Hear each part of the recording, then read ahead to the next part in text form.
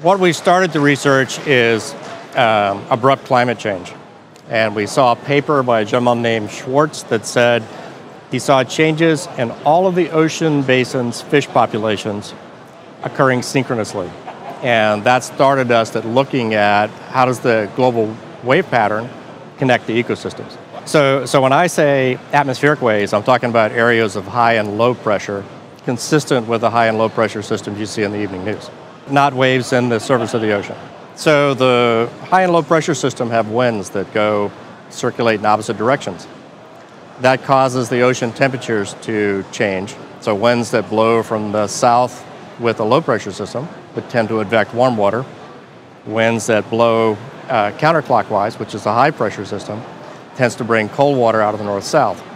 And so you see high and low temperatures depending on where you are relative to the high and low pressure systems. Certain fish are sensitive to the temperature because they require certain temperatures to spawn.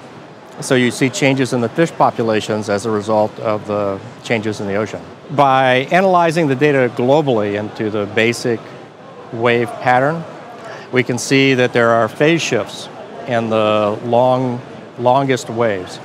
And those phase shifts represent very quick, abrupt changes, which means the winds change, the temperatures change, and so that's the signal that you have an abrupt change. 1977 is the biggest and the largest. We see another shift at 1989. We see another shift at 94.